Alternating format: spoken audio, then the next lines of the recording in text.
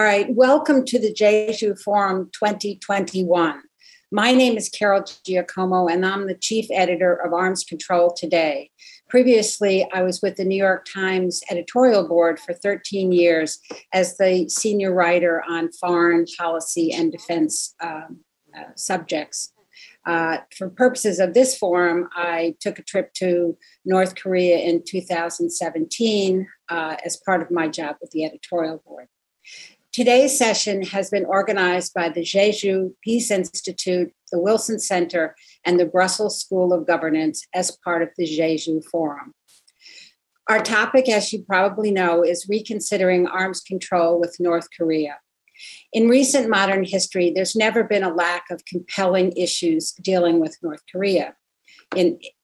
The country conducted its first nuclear tests in 2006, but I wrote my first story about North Korea in 1992 when Arnold Cantor was Undersecretary of State for the United States, and he held the United States held the highest level meeting with North Korea since the Korean War. Today, we have a new U.S. president, a new U.S. policy review, and an expanding North Korea nuclear capability to add further dimension to our discussion. And so we have assembled a distinguished panel of experts from around the world to do just that. Dr. Gina Kim is a research fellow at the Korea Institute for Defense Analyses, specializing in U.S.-North Korea relations, nuclear nonproliferation, and Northeast Asian security in general.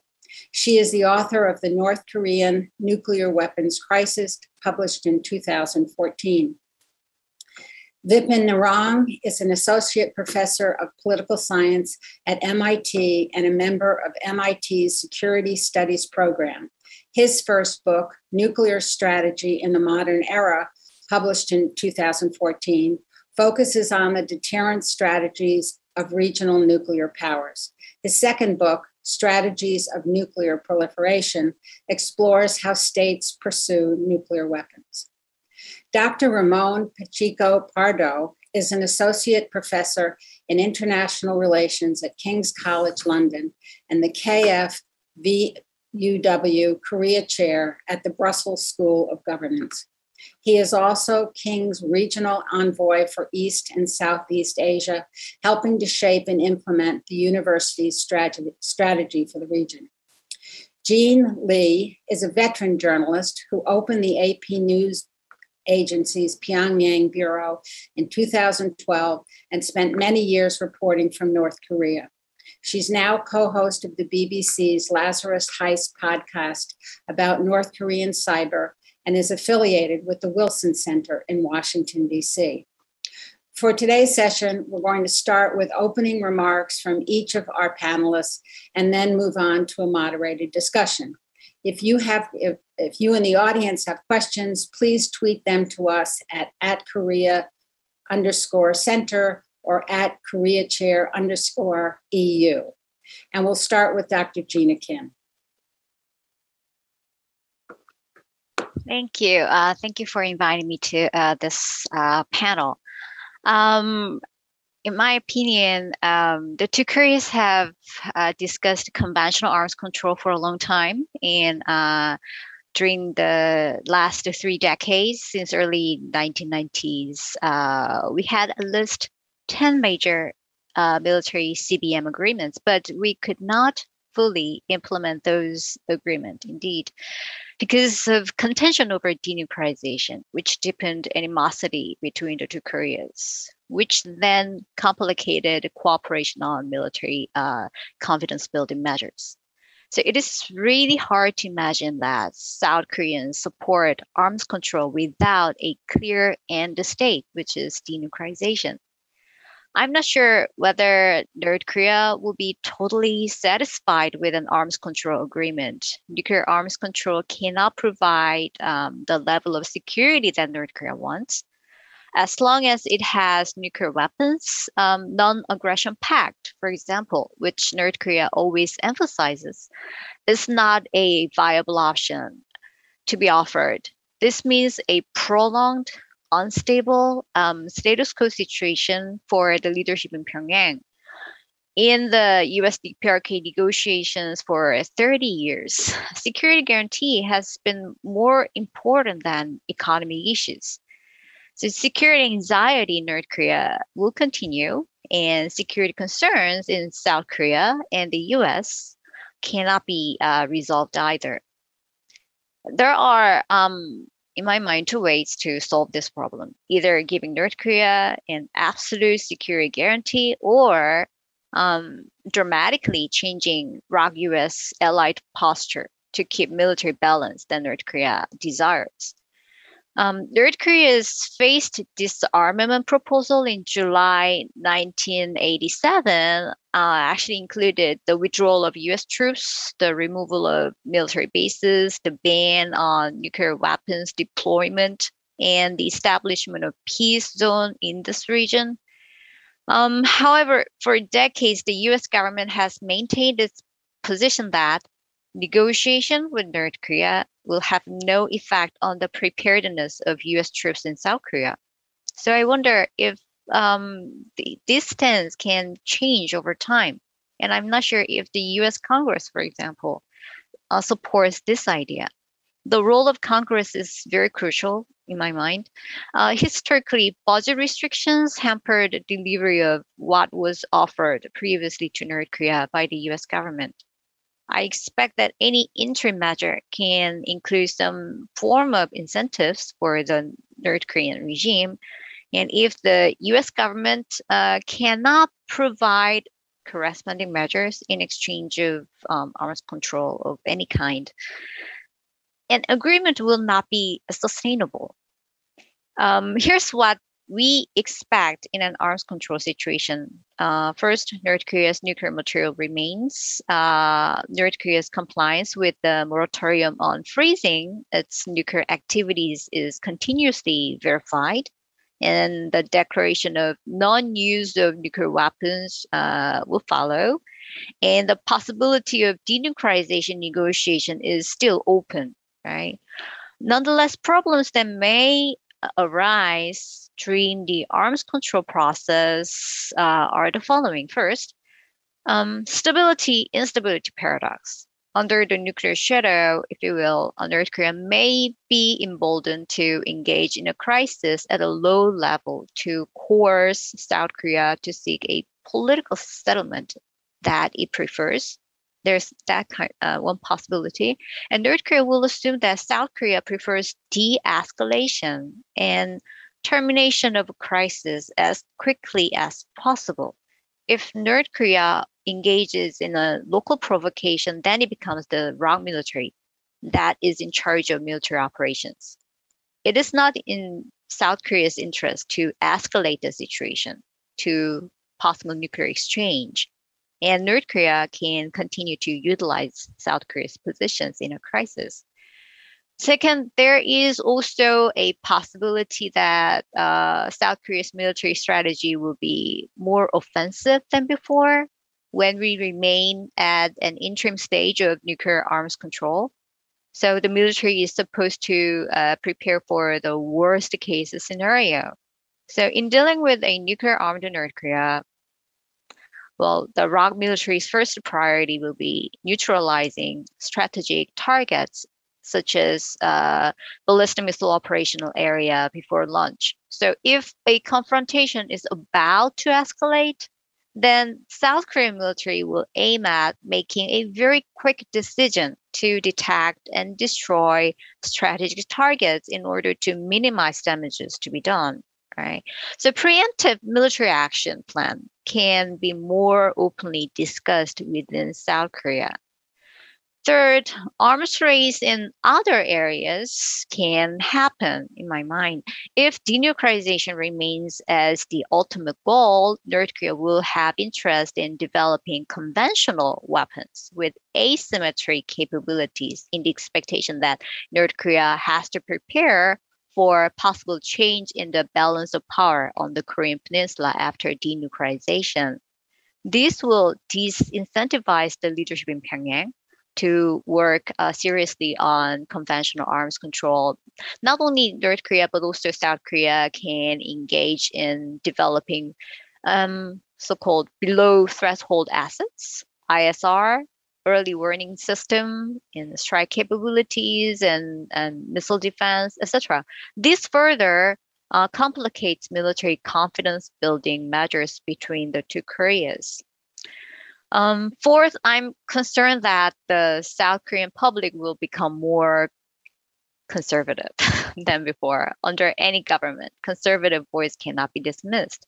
People will talk about nuclear armament or redeployment of tactical nuclear weapons to increase credibility of extended deterrence more actively than before.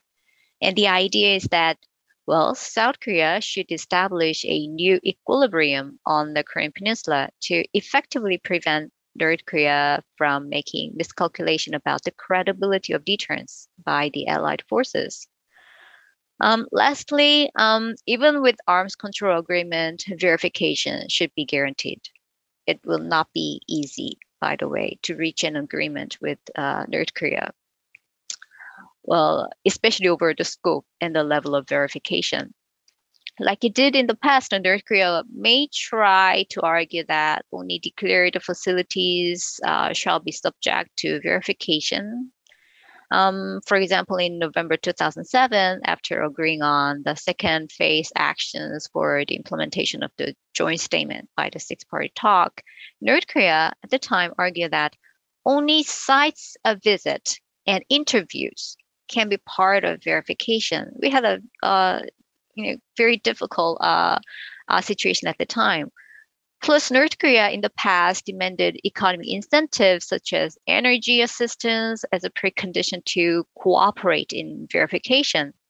It also asked mutual inspection on both sides, the North and the South, demanding that especially the U.S. should open up USFK bases in South Korea. So all things can come up again when we talk about verification of arms control mechanism.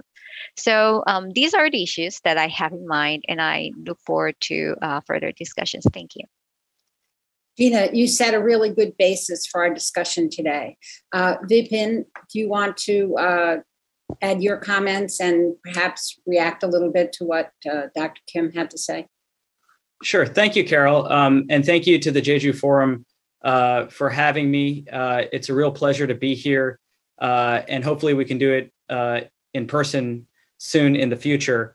What I thought I would do is sort of give a 30,000 foot overview of where we are with North Korea in the nuclear program right now, and sort of a pathway forward to address some of the outstanding issues on nuclear and ballistic missiles.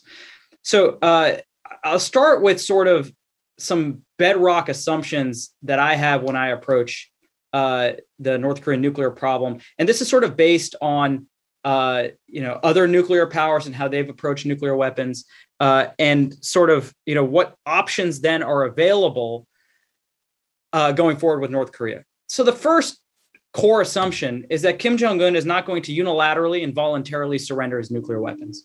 We've historically never had a state other than South Africa relinquish an independent nuclear weapons capability that it had not inherited from the former Soviet Union. And the conditions that led South Africa and the de Klerk government to give up its 6.5 nuclear weapons without any ballistic missiles are very different, obviously, than North Korea's, which it believes faces an existential threat from the United States and South Korea.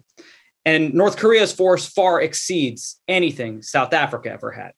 We've never otherwise had a case where a state has voluntarily relinquished its nuclear weapons because they are, at the end of the day, a state's insurance policy against existential threats.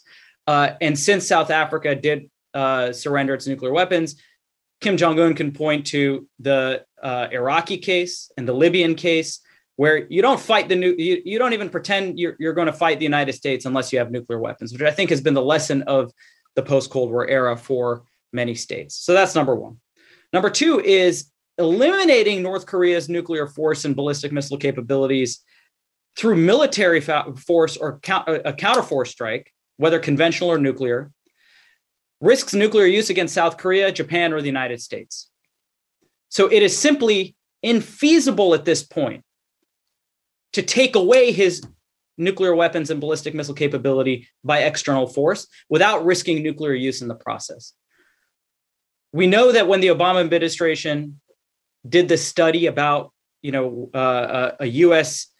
Conventional counterforce strike against North Korea, the estimate was that the United States would be able to get 80% of the known capabilities. First of all, North Korea's nuclear force has grown since then. Second of all, Kim Jong-un has likely taken deception, camouflage, and ambiguity to his benefit to increase the uncertainty about how many nuclear weapons and ballistic missiles he may possess and where they might be in real time. So you would miss 20% of the known capabilities, and then you would have the unknown capabilities remaining. And all of those could potentially be used against South Korean targets, Japanese targets, American targets, or anything Kim Jong-un might be able to hit. So taking them away by force is too costly and too risky. The third assumption is that a constrained North Korean nuclear force and missile force is preferable to an unconstrained nuclear and missile force. It is better for the world, and I would argue for North Korea, to have limits on the suite, portfolio, diversity, and number of nuclear weapons and ballistic missiles that North Korea possesses. It is easier for North Korea to manage. It is less risky, that there may be an accidental or inadvertent use.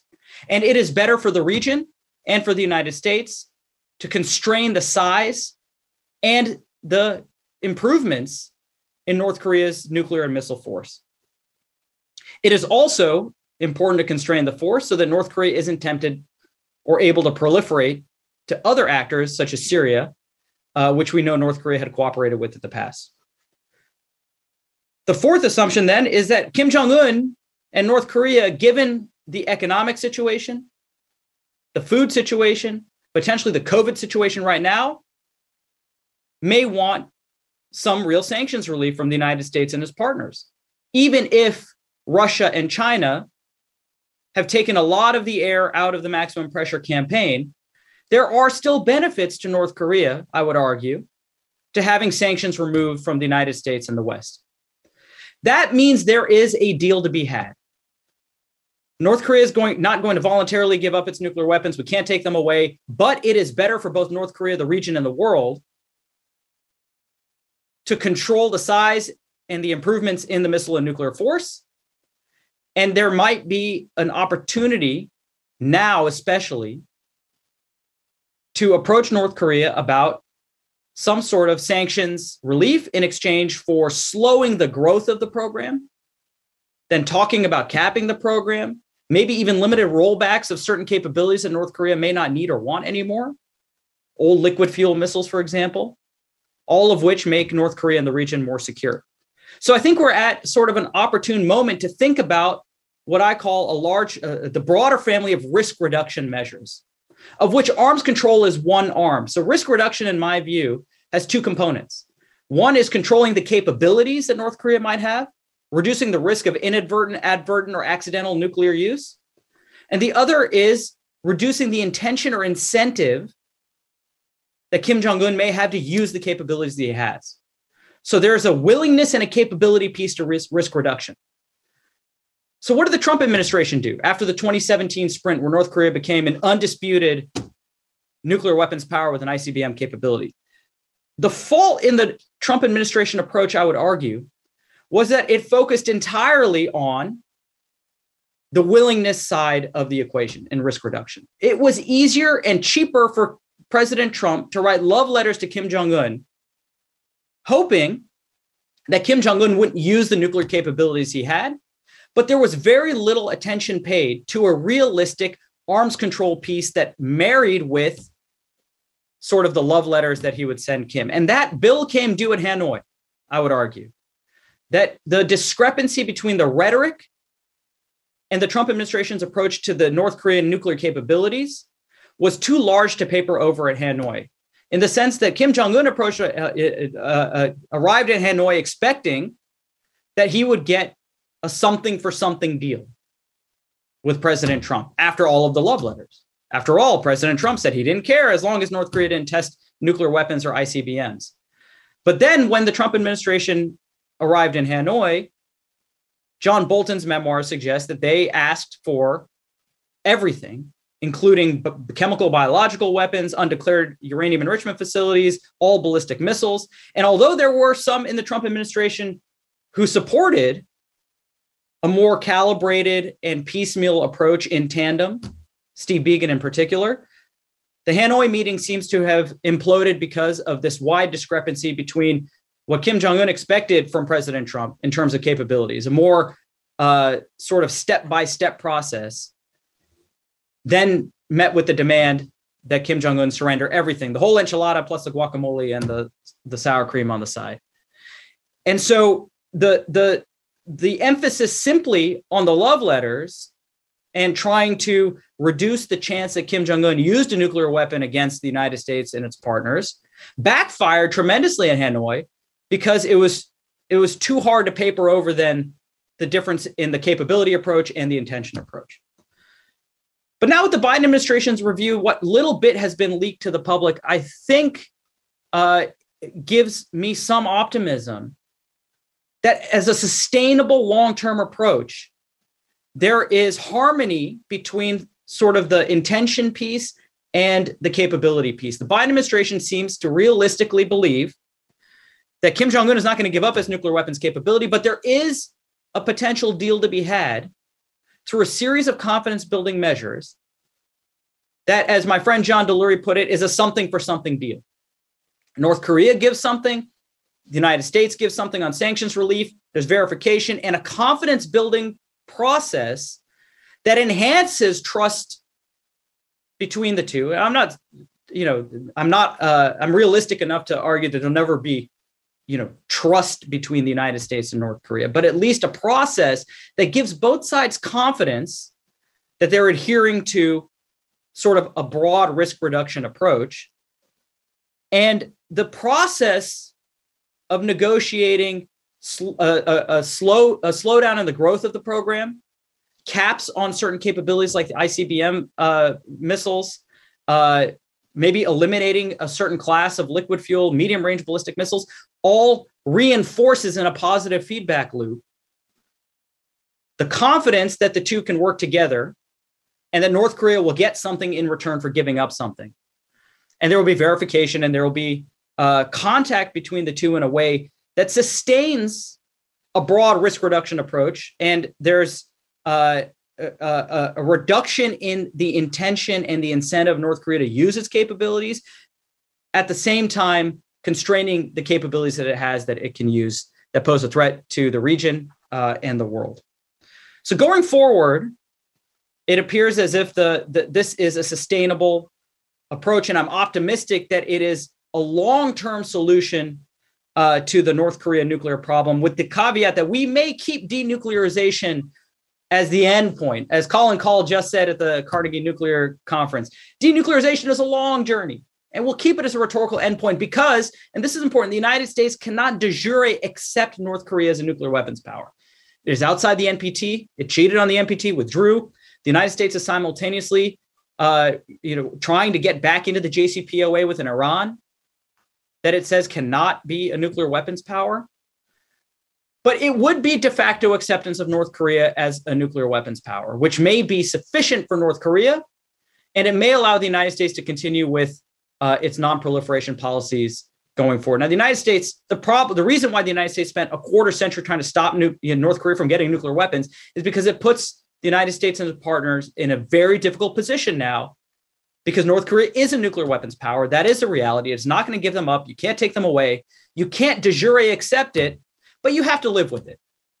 And so an arms control or risk reduction approach recognizes that you have to coexist with a nuclear North Korea. You may not like it, and you can keep denuclearization as a rhetorical endpoint, the long journey, while achieving meaningful objectives and waypoints along the way that constrain North Korea's nuclear and missile force and reduce the incentive that Kim Jong-un might use them. Now, the problem, and I'll stop here right now, is that while North Korea and the United States may agree broadly on this substantive something for something approach, there is one problem that may make it difficult to get the whole process jump-started, and that is the sequencing problem.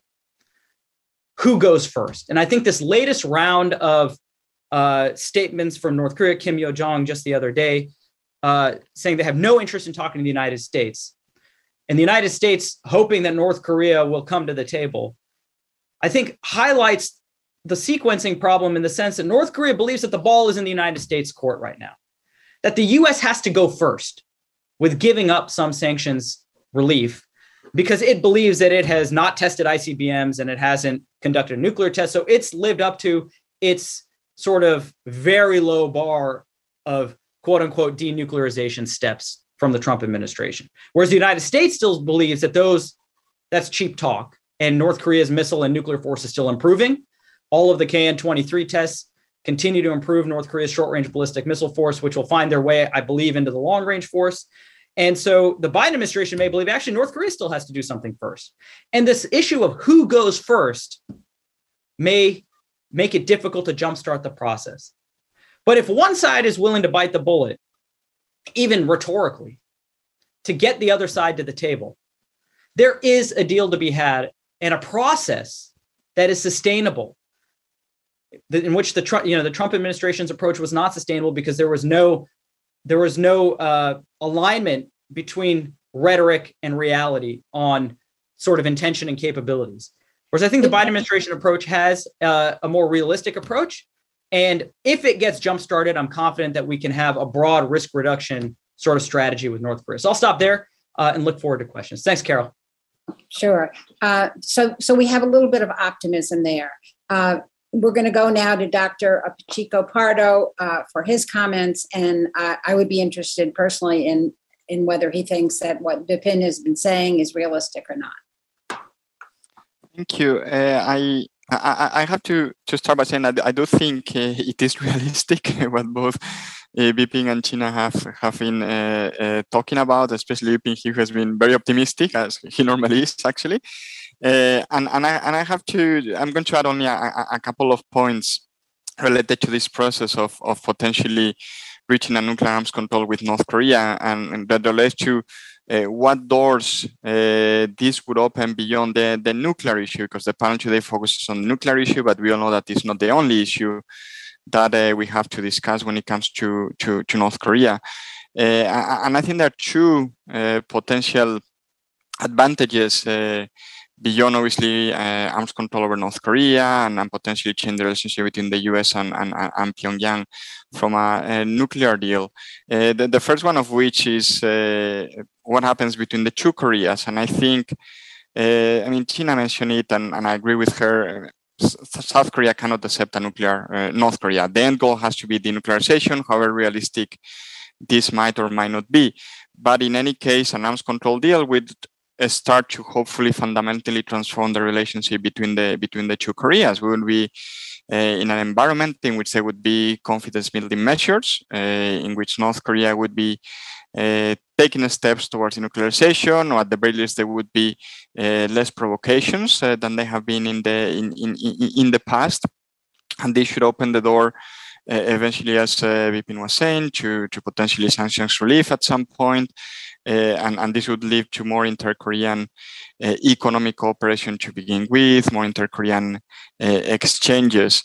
Now, I see this as hugely beneficial, clearly, for peace in the Korean Peninsula, for inter-Korean reconciliation. I think reunification is a question for another day, not at this point in time, clearly. So I think there would be a transformation in the Korean Peninsula that would be beneficial for both Koreas, and especially I think for North Koreans, not North Korea the regime, but North Koreans, their population. I think it was yesterday there were these trade statistics between North Korea and the rest of the world and South Korea and the rest of the world last month. And you could see in the statistics that what South Korea exports in 1 minute is what North Korea exports in the whole month, right? So the huge economic differential between both of them, if there is an arms control deal that allows for discussions to be had, including about inter-Korean peace, inter-Korean reconciliation, economic exchanges, would clearly benefit the North Korean population however unpalatable we might find the regime, clearly part of the economic bonanza that potentially North Korea could have from arms control deal would reach the population of the country. So I think this is something that we should consider as well. And I'm sure we all know the South Korean government and the current administration, the Moon administration, has been pushing for inter-Korean economic cooperation. Of course, we have elections next year, but I think it would be unlikely that any South Korean government, regardless of whether it's liberal or conservative, would want to go back to what we saw, for example, in 2010, when we have the Yongbyon shelling, for example, the Cheonan sinking. So we have this inter-Korean enmity. So I think that South Korea will keep pushing for some sort of engagement with North Korea, regardless of who wins the election next year. And I think with an arms control deal, potentially we could see these inter-Korean exchanges beneficial for both of them, but I said especially for North Korea. And there's a second aspect as well, which is obviously one of the reasons why the international community, including the US, South Korea, of course, but including Europe as well and the European Union, one of the reasons why they are very wary of the North Korean nuclear weapons program is the potential for proliferation and the potential for other countries replicating the North Korean model, saying, well, North Korea has developed a nuclear weapons program, and look, it has been able to extract concessions. I think if we had an arms control deal whereby North Korea would start to take steps towards dismantling parts of the nuclear weapons program, in which potentially there would be inspectors inside North Korea, as we have seen in the past, of course. This wouldn't be nothing new, it would be a return to what we had historically inside North Korea. I think this could lead other countries to realize that the potential benefits of having a nuclear weapons program are not necessarily there. That North Korea is accruing more benefits from an arms control deal, from reining on its nuclear program, from starting to dismantle the nuclear weapons program, than from actually building the program. That has led to a very comprehensive sanctions regime, that has led to economic isolation, really, from the international community, with the exception of China and partially Russia.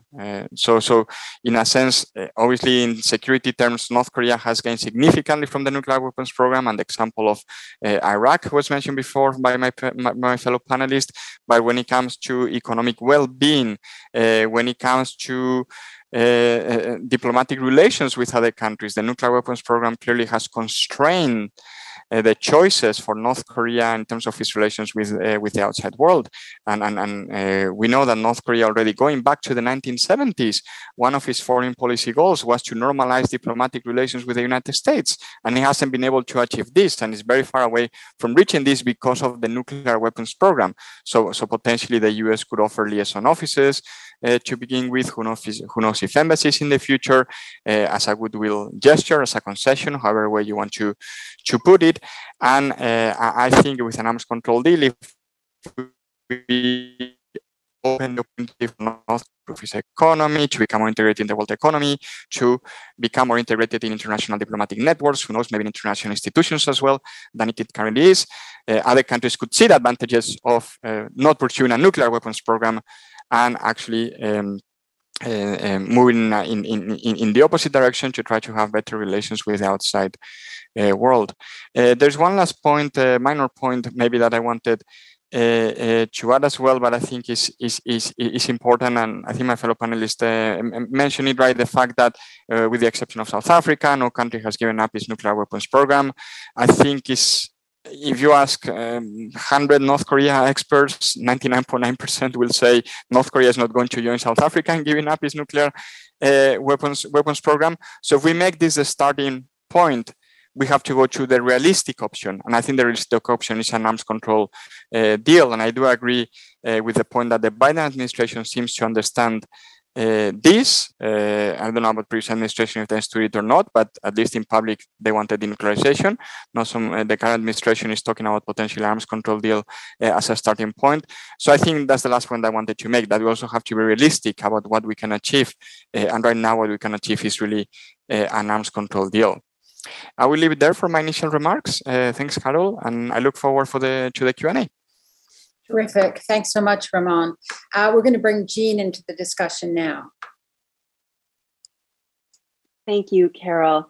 And just hearing from all of you reminds me how much I wish we could be with Gina in Jeju. Although, thank you, Gina, for joining us from your hotel room. It's quite late in South Korea right now. But you all laid out these points so well. And unfortunately, I hate to say that I won't provide a contrarian position because I agree with everything that's been said so far. I did want to remind everybody that today does mark the start of the anniversary of the start of the Korean War. I got an alert on in my calendar, which I always set for both June 25th and July 27th. July 27th is, of course, the day that the North Koreans recognize as Victory Day. But I wanted to mention this because I was so struck by the awarding of the Medal of Honor to a Korean War veteran, an American Korean War veteran, during the recent Biden-Moon summit here in Washington, D.C., because I think it really served as a reminder of the shared history and the shared history and the shared future between South Korea and the United States. It was such a remarkable show of living history, but also a reminder, I think, that Americans need, and perhaps even young South Koreans, that the Korean War hasn't been resolved. And so to see that event broadcast on national TV in the United States, this is a war that we call the Forgotten War. And so it was a reminder to Americans, remember why we are doing all of this. It was just such an interesting way to recognize and remind the American audience of the relationship between South Korea and the United States, and the reason the Korean War adversaries, the reason why that relationship, how it started, why it's so important, why it's so relevant today. And there's so many other things about that summit that I think are interesting, primarily how it showcased South Korea's development and how inspirational I think that will be. But in one sense, it did remind us that we still have this threat as allies and in the region. And that, I think, is in stark contrast to the daily reminders that you have in North Korea of the threat from the United States. And these are embedded into daily life. And I think that, as many of you know, and some of us here have spent time in North Korea, including Carol, it can feel like you're in an alternate reality in so many different ways. And chief among them, I think, is this narrative that the nation is under imminent attack from outside forces. And I've spent a lot of time reading North Korean textbooks and spending time in North Korean schools, hearing what the students are told. And this thread runs through their education, starting with China, moving on to Japan, and now primarily these perceived threats from the United States. And so it's, as Vipin mentioned, the regime keeps the people in a constant state of existential crisis. And these ballistic missiles and nuclear weapons are portrayed as the protector, right? The treasured source. And I would say it's not just about self-defense and security, but that is the narrative that the North Koreans project. It's also about regime security, as Dr. Kim mentioned, boosting the Kim family's legitimacy as the saviors and protectors of their people. So I agree with all of you that, with this narrative, the regime is really, there's one other thing, what you see on the ground is that they're seeking to instill pride in the North Korean people in their ability to build and test these weapons successfully on their own. You see these images of long-range rockets, they're woven into everyday life. You see rockets on the playground. So kids are crawling all over these rockets. They're on the notebooks that the kids use at school, on the calendars that were in my hotel room. And of course, on the posters and the stamps, the flower displays, everything that we see as well. And so much of this is portrayed as space exploration. But it's also clear on the ground in North Korea that this is about weapons. And I mentioned the space exploration because this issue of holding on to their rockets and their missiles is also about sovereignty. North Korea's belief that they have the right to do what other countries can do, and that's to use rockets to explore space. And now, with the agreement announced at the Biden-Moon summit, South Korea also has that right to extend its ability to explore space by sending. They now have the lifting of the restrictions on missiles. So that will be a point, I think, that North Korea will raise. I just think that nuclear weapons are so central to the Kim family rule that it's hard to see why, as all of you say, Kim Jong-un would entirely give them up. And Vipin, I like that you mentioned the whole enchilada. I am just imagining North Korean diplomats watching this session and taking notes and writing down enchilada and having to try to figure out what that is. Because though I saw burritos in North Korea, they didn't call it that. And I definitely never had an enchilada in Pyongyang. But they're not going to give up the whole enchilada. But I suspect they might give up the, maybe the guacamole, maybe the sour cream. I mean, for me, the sour cream is the first thing to go. So maybe some parts of the program. And I do think I've always maintained throughout all of these tensions that followed the breakdown of the talks in Hanoi, that I do believe that Kim Jong-un does want to come back to the negotiating table. He wants to come back, however, in a stronger position. And I do think it's a much more reasonable and realistic approach to consider the reality of North Korea and Kim Jong-un's willingness to give up the nuclear weapons, and to think about arms control. But what the question I have, and I hope we can discuss this, is, are we prepared for the consequences? Are we prepared to accept North Korea as a de facto nuclear power? Where does that leave South Korea? Dr. Kim mentioned, Gina, you mentioned this as the nuclear shadow. I think these are really important questions. Will this lead to an enhanced arms race in Northeast Asia? And instead of moving us toward a reduction of arms buildup? These are questions I'm hoping that we can discuss. But I also wanted to, I think Vipin, you mentioned ambiguity.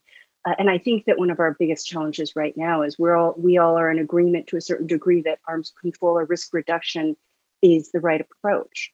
But how do we get North Korea to the table? And one of our biggest challenges now is our lack of access to the North Koreans. And I would say this is by design by the North Koreans. They see access, or more specifically, the withholding of access, as leverage. We see them use this effectively, consistently with the South Koreans. We see this in the rebuffing statement from Kim Jong-un's sister, in trying to give the cold shoulder to the signals that they're seeing from the United States. I think the Biden administration's approach has been right in staying calm and taking all of these responses in stride and seeing that as part of the diplomatic dance that is really starting to happen now. And instead of overreacting to, and in some ways, I do see this as, it's not strategic patience 2.0, because it is still very open to engagement, but it is a tactic or an approach of remaining calm and taking things in stride, which I think this administration understands as part of the preparation for eventual diplomacy. I think, though, that we have to acknowledge, and Dr. Pacheco Pardo mentioned this, the reality of the situation on the ground in North Korea. And I mention this because we also want to discuss the stakes. What are the stakes? And I think for North Korea, with the border closure, this border has been sealed since January 2020. That has had no doubt a huge impact on the daily lives of North Koreans. Even in the best of times when I was there at the height of openness, things were very, very difficult. When you get past the capital, it is, and even inside the capital, away from the glossy downtown areas, it is very difficult. And so I cannot imagine what it's like now for the people of North Korea. And we don't have enough people on the ground to tell us. And that, again, I think is this ambiguity, the lack of access that the North Koreans are trying to impose to prevent us from seeing what's happening. And also, I would say, to prevent their own people from information that could lead to some destabilization among the people. And so this is something that we have to be very concerned about. I think that given how difficult the situation it has been in North Korea, the stakes are going to be even greater, as Dr. Narang mentioned, when we do get to the table with the North Koreans. And so that has to be, not only are the stakes higher for the North Koreans, but we're going to be contending with an enhanced program, right? Because they're continuing the development of their weapons, even if we don't see it. And so that all of that has to be taken into consideration.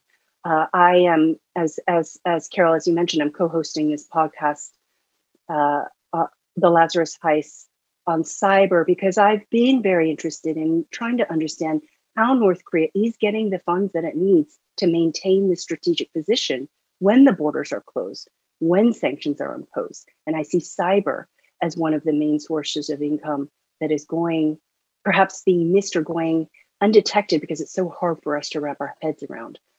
So I'm going to leave it there. I'm not providing, I think that our speakers have provided such great examples. I think the sequencing question is a big one. What will be required, I think, to get these negotiations back on track? What concessions will be required, and what are the consequences of any concession that is made, both for the North Koreans and for the United States and other countries as well? How do you build confidence? And I agree completely, and I always say this, that we don't need to have, we can hold on to our lack of trust, but we don't need to give them everything that they are asking for. We just need to be in a process where we understand that there's mutual respect. And I agree that the current approach that we're seeing so far is one that appears to have potential to be sustainable. And I think that idea of sustainable, principled engagement is going to be very important if we want to see North Korea come out of its isolation, and if we want North Korea and the North Korean people to thrive.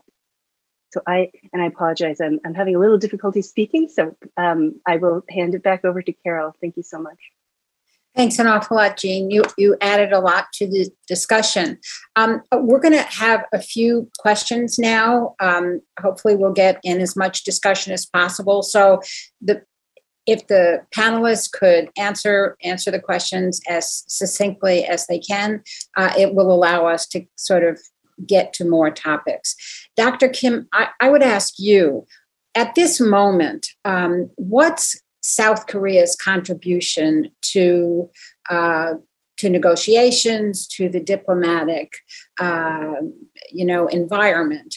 Now that, and I'll put one specific out there, now that the Biden administration has agreed to just do away with the missile limits, does this mean that it's better for Seoul to just accelerate its missile production? Does it use that as or does it not leap forward with missile production and hold that as a bargaining chip of some kind? Anyway, what's South Korea's next move? All right. First on missile defense guideline, it's gone because realistically speaking, there was no true restriction on South Korea's capability to develop missile engine. The R&D could continue, and there was a trade-off between the payload and the range of the missile. So we can, with a lighter warhead on the missile that we develop, we could actually have a longer range. So the recent change was a reflection of the current situation on the ground. But we intentionally mentioned last time that there will be a cap on the range of the missile development, which was 800 kilometers, because 800 kilometers is the distance between Jeju Island, where I am, and Sinŭiju, northern part of North Korea. That means we are not developing a missile that can strike against Chinese territory. Because of strategic considerations, we did not want to offend China. So that consideration will not change. So it'll be very, very difficult to imagine that South Korea will come out and say that we're going to target China by extending the range of the missile. So it'll take time, and the calculation is going to be very, very complex in nature. And what South Korea can do, first of all, I think it is possible that if North Korea comes back to the negotiation table, then we can continue to talk about linking peace regime on the Korean Peninsula and denuclearization. And the first idea that we can offer on the table is perhaps talking about a new basic agreement between the two Koreas, because the previous agreement that we had was in 1991, which was a very old one. So we have to reconsider a new type of relationship based upon economic and social and other types of cooperation and exchange. That can be the first thing that we can consider. However, in my opinion, peace treaty, we have to think about it in a step-by-step way. We can talk about the peace treaty, but it can replace the existing arms treaty, which can be a legal basis to maintain UN command on the Korean Peninsula. If we suddenly replace the arms treaty without denuclearization, then the basis of the UNC is gone, and we are going to have another round of talks on how to deal with the USFK on the Korean Peninsula, and other alliance-related issues will come up again. So we can discuss peace treaty while we are talking about denuclearization, but how to make it effective, we have to decide the timing when we actually sign the treaty. Although we can discuss what should be included in this document, because legally signing a legally binding document is different from just politically mentioning that we have no war on the Korean Peninsula. So we have to have a serious thought on the peace treaty.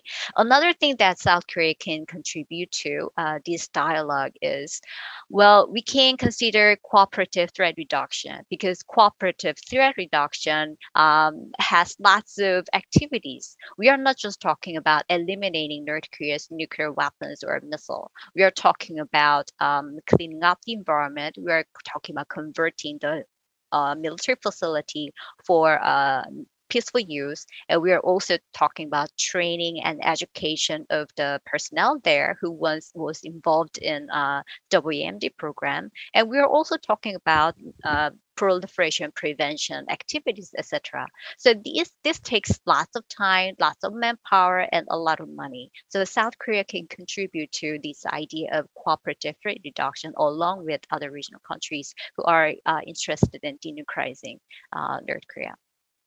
How about military exercises with the United States? Where does that come in the equation?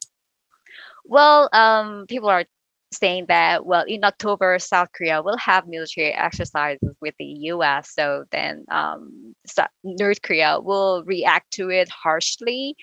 But, well, for example, military exercise has been a critical issue between the two Koreas when there is a talk on denuclearization. But I'm not sure if we say that there will be no exercise at all, then North Korea will suddenly be happy and talk about denuclearization. We don't know about that. There is so much uncertainty there. And August military exercise is mostly computer-based military exercise. So nothing will be visible on the ground. So it's going to be very small scale joint exercises. So there's nothing that North Korea can criticize in August. But South Korea has a dilemma, because in the long run, South Korea needs joint military exercises, because we want to make sure that transfer of OPCON will be happening anytime soon. In order to do that, we need to certify South Korea's capability. We passed certification of IOC, but we have to make sure that we have to go to the second step and the third step. Full mission capability is the third step, and we have lots of checklist, and we have to confirm through joint taking conducting joint military exercises to finish all this process. That's the South Korea's goal. So in order to obtain this goal, we have to do some exercises on a normal scale.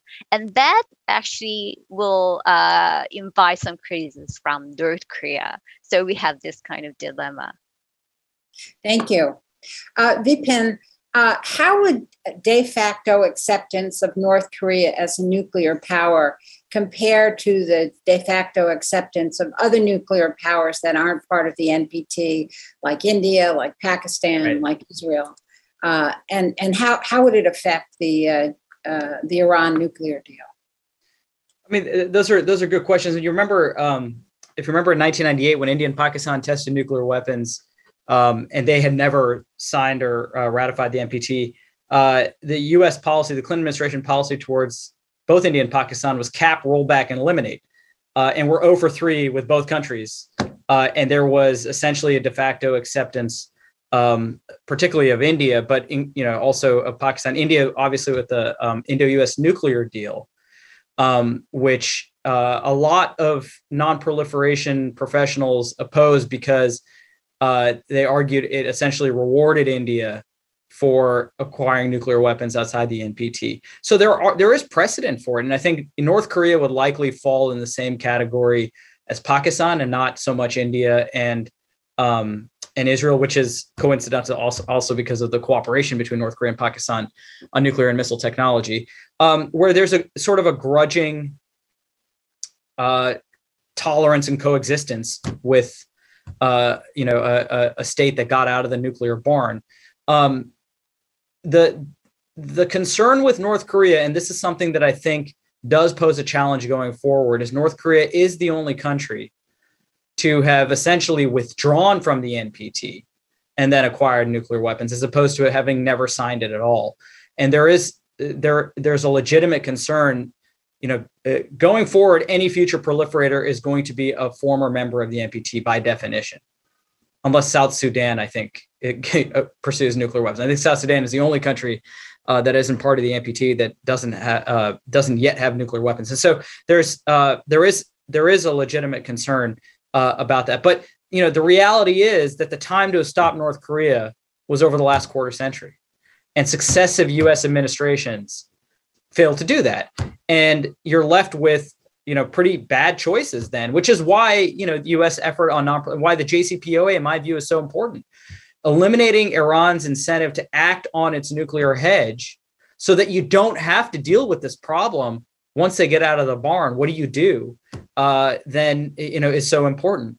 But with North Korea, we're just in the land of bad options. I mean, with North Korea, you're always in the land of bad options, but particularly now that they have nuclear weapons, ICBM capabilities, an increasingly capable suite of short-range ballistic missiles, SLBM programs. I mean, this can be a monster of a program.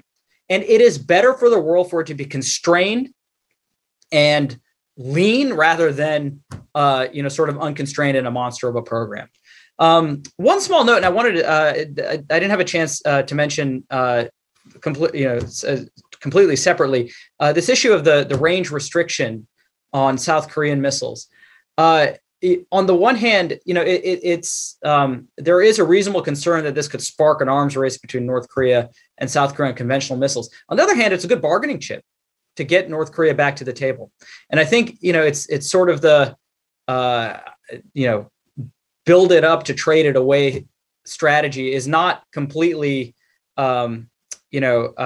irrational. And it's plausible that it provides enough of incentive or a little incentive for North Korea to come to the table. And it's not, North Korea is the master at building leverage. Well, South Korea and the United States can build leverage too. And this is not necessarily a bad way to do it. So I have mixed feelings about it. I take the point that that lifting the range restriction can certainly trigger an arms race, and a North Korea that is not interested in negotiations at all, may end up just responding to that very negatively. On the other hand, it does give South Korea and the United States some leverage at the negotiating table. So it's not all necessarily bad in my view. Do you think that's why the Biden administration made that decision? I won't speak for the Biden administration of those, but it certainly crossed my mind. And it's possible, but I don't have any evidence one way or another for it. It would be a smart move in my view if that was some of the rationale behind it. Okay, thank you. So Dr. Pacheco-Prieto, how do you think the North Koreans would react to an effort at arms control versus, denuclearization? I think they would welcome it. I think that for North Korea, once it has been the nuclear deterrent, it has shown the US and South Korea and the rest of the world that it can actually build it even under a sanctions regime. The security of the regime should be guaranteed, because I think, like we have been talking in this panel, it is not going to give up its nuclear weapons program. And when you talk to North Korean officials, they're very clear about it. They list the countries that didn't have weapons of mass destruction or gave them up. Libya, for example, is an example they use sometimes, and as reasons why they wouldn't give up their own program. So if we move to an arms control deal, this would open up many possibilities for North Korea in terms of other foreign policy objectives. We have talked before, I think Gina was mentioning it, right, about the legitimacy of the Kim regime. And clearly the nuclear weapons program gives legitimacy to the regime, but the regime would also like to have legitimacy in many other ways, for example, through economic development. And when Kim Jong-un came to office, obviously his Byung-jin line, he was making very clear that he wanted to develop the North Korean economy. And frankly, there is no better place in the world to develop your economy than Northeast Asia. You're next to the second biggest economy in the world, the third biggest economy in the world, and the 10th biggest economy in the world, right? China, Japan, and South Korea. We know there would be investment going into North Korea. There is investment going from China. There would be investment from South Korea, but even in Japan, there are firms that are eyeing business opportunities in North Korea.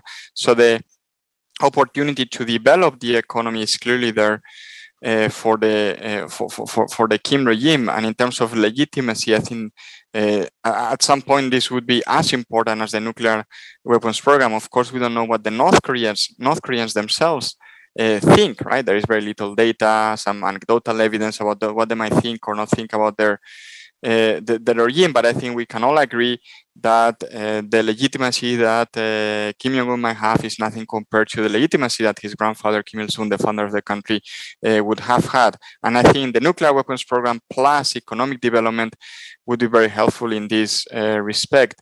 The other point that I would find interesting to know more about, but again, we don't know enough about North Korea, is how sincere Kim Jong-un is when he says he wants to improve relations with South Korea. We saw a recent interview by South Korean President Moon Jae-in. He said that he thinks that Kim Jong-un is sincere when he says he wants to change the situation of the people in his country, but also the situation in the Korean others who have attended the summits that took place between the two Koreas in 2018, who had the opportunity to talk to Kim Jong-un or some of the other North Korean officials who were present at the meetings, that have expressed something similar, that they think that North Korea is sincere. Now, if we accept this as a starting premise, that North Korea wants to have better relations with South Korea, an arms control deal obviously would open the opportunity for this to happen. And we're not only talking here about inter-Korean economic relations, we're also talking potentially about better political relations, more people to people exchanges. And there's one last point, which I think, going back to 2018, 2019 in this case, I think we could see how Kim Jong-un was craving recognition by the international community. We didn't only have the summits with the US and South Korea. There were summits with Russia. There were summits with China, obviously. There were state visits to Vietnam and to Singapore as well, before and after the summits with Trump in Singapore and Hanoi. So I think we can see a leader who actually wants to be seen as a more wants his country to be seen as a more normal country that can have good diplomatic relations and good political relations with several countries across the world and in the immediate neighborhood, right? Northeast Asia, but also Southeast Asia, if we can include in the neighborhood of North Korea. So I think there will be all these advantages. And there is one other point that I think we don't discuss often enough, which is if the North Korean population knows how their situation compares to the Chinese population, the South Korean population, and I think we have enough data to support this point that North Koreans have access to outside information, that they know how living conditions are better in China and far better in South Korea through dramas they might get, for example, into the country. There is always the lingering potential that at some point North Koreans say, well, we are fed up. We want a change in leadership. I'm not predicting that there is going to be an uprising against the Kim regime, because we have been predicting this since the 1990s. It hasn't happened. I don't think we have any data point to suggest that this might happen. But who knows, right? This has happened in Central Eastern Europe in the past. This has happened in North Africa as well, in places where many people predicted that the regime would stay in power for a very long period of time, right? So who knows if in North Korea this might happen eventually. And I think with an arms control deal, a better economic situation in North Korea, the possibilities of the North Korean regime being overthrown by its own population would be reduced. I'm not saying whether this is good or bad, but I'm just saying the possibilities of having a regime change in North Korea would reduce through an arms control deal. Mm-hmm. Thank you. So Jean, we're going to wrap up the questions with you. How do you think the Biden administration would react to an arms control agreement with the North Koreans? Are they considering, do you see that as part of their strategy? And we haven't really addressed China and what China's thinking is at this moment on North Korea. So maybe you could talk a little bit about China as well. We have about less than 10 minutes for our program. So I would say discussion of China's role in all of this might merit another panel discussion, because that's a very complicated issue that has to do with, we'd have to address China's the growing strategic competition between the US and China that we've seen under the Trump administration and continuing into this Biden administration. So, but to your question, I think the Biden administration is going to have to approach the language around the deal very carefully because of the concerns I think that Dr. Narang raised, concerns about. I always like his phrase risk reduction, and I try to give him credit on that because he's the first person who really has laid this out so clearly for me. But to phrase it in that way rather than trying to give the North Korean regime that de facto acceptance. So I think the language is going to have to be very, very careful. It's very interesting to me. I think that in 2018, when we saw the phrase, the complete denuclearization of the Korean Peninsula in the Singapore summit, I was wondering if that was a mistake because we tend to call it the denuclearization of North Korea, not the Korean Peninsula, because of concerns that would also mean the withdrawal of that nuclear umbrella that the US maintains over South Korea. But I do think it's a very interesting, we journalists did go back and question both the Trump administration and the Biden administration about that terminology. And they said, no, this was right. And I do agree that you have to always look at those as the end result that you're aiming for. What happens on the road to that endpoint that you all agree on is going to be the tricky issue. Now, I don't know if I've answered your question, but I actually wanted to turn the platform back to you, Carol, and for you to share some of your insight, if you don't mind, because you and I were both in North Korea as journalists in 2017, perhaps more recently than anyone else on this panel. But I'd be curious for you, as somebody who now is enmeshed in this issue of arms control with your new position, building on what you've experienced in North Korea, if you could share, if you don't mind, sharing your insight and your your thoughts on this issue. Sure. I was there in September of 2017, which was a moment of great Sturm und Drang between the United States and North Korea. The rhetoric was extremely heated, and it was,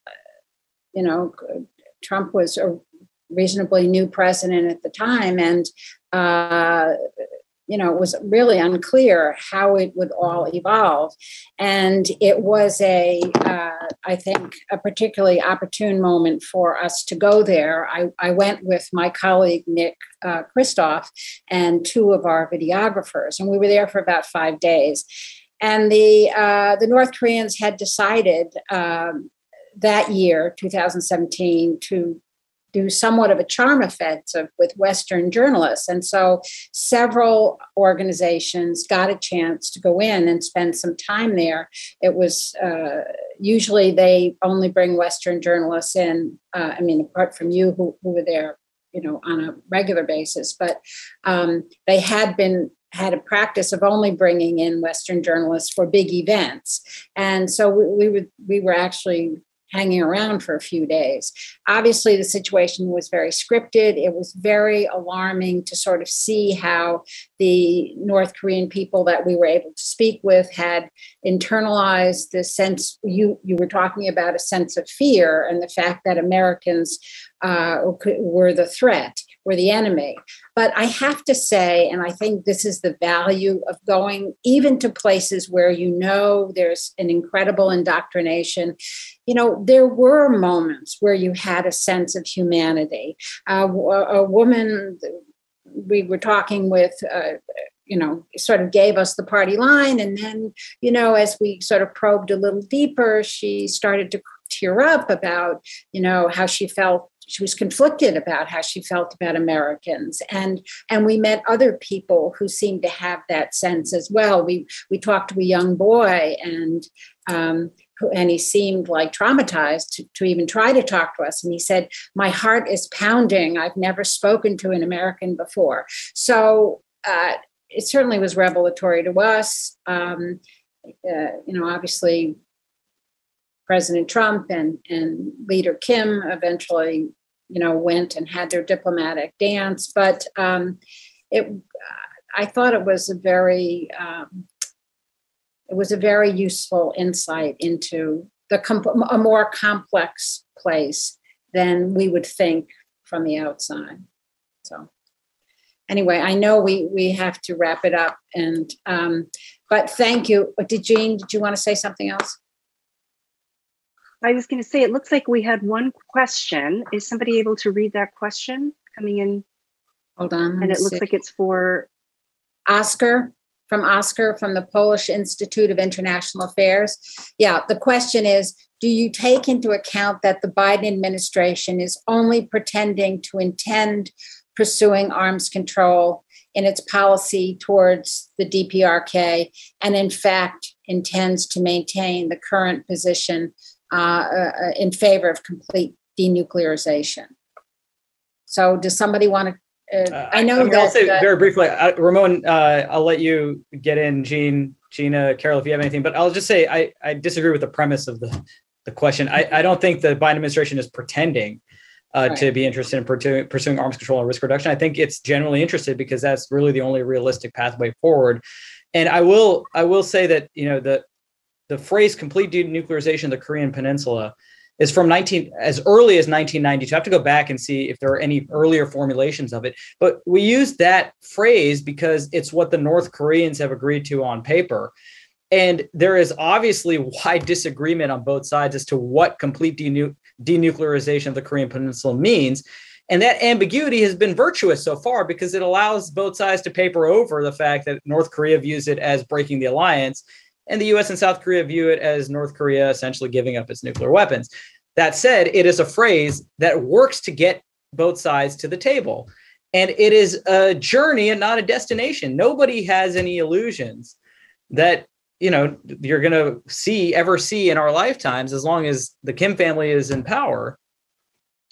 As a footnote, if there is domestic regime change, all bets are off the table. And that's out of my lane. But I think that there are some very scary possibilities depending on how that goes.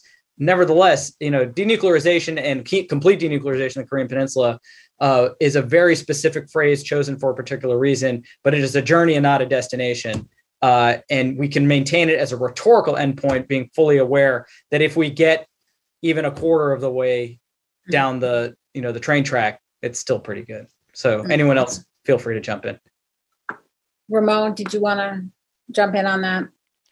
Okay. Just to say that I don't see how any U.S. government or South Korean government, for that matter, could give up on this as the ultimate goal, right? But I do think that the Biden administration seems to be much more realistic, and the messaging has been there even before they were elected, because many of the people serving in the Biden administration had written about North Korea before before Biden was elected, and they were making these points, right? That maybe we have to accept the realistic option again, which is an arms control deal. So without abandoning the ultimate goal of denuclearization, I do think that is not rhetoric from the Biden administration. It seems to be a genuine wish to improve the conditions, the situation for the U.S. itself, right, through an arms control deal. I know Gina had a couple of comments as well, and she'll be the last because we're running out of time.